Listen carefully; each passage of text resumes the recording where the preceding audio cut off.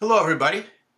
My name is Marshall Brown, Executive Director of the Long Island Conservancy, and I'm here to talk to you today about Japanese barberry, part of our dirty dozen worst invasive plants on Long Island.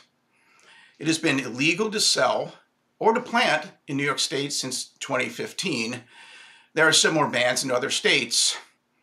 Like most of the plants in our dirty dozen, it was first brought here over 150 years ago when gardening went global and exotics became all the rage. Here it is right here. Take a good look. I'm sure you recognize it. The reason it was banned are several. It quickly spreads either by rhizomes or by seeds and will form thick impenetrable thickets in our woods, wetlands, pastures, and meadows. It changes soil conditions around it, pushing out native plants. Like English ivy, it provides habitat for the white-footed mouse, which is what infects deer ticks with the various diseases that now plague us on Long Island. Because it is non-native, there are no insects here to feed on it. That makes it low maintenance for those who plant it.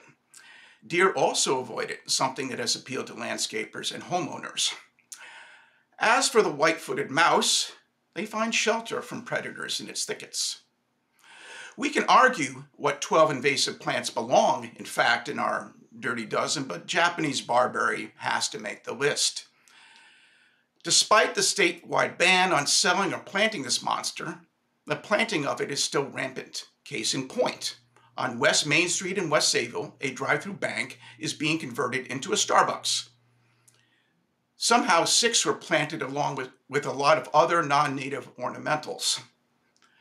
Where were they bought? Who planted them? Is this even being policed? There's another invasive we need to talk about now. That is the invasion of chain stores and how they are destroying our main streets. You will see abandoned bank branches all over Long Island. There was a boom in bank branch construction beginning in the late 90s. The builders knew at some point there would be a contraction and that all these buildings would need to be repurposed. The former banks now stand mostly as eyesores on our main streets as their owners look to repurpose them, contributing further to local blight. If we are really to get a hand on invasive plants on Long Island, those redeveloping these properties need to follow the law and be good local stewards. As their properties sit idle, they are soon overrun with invasive plants.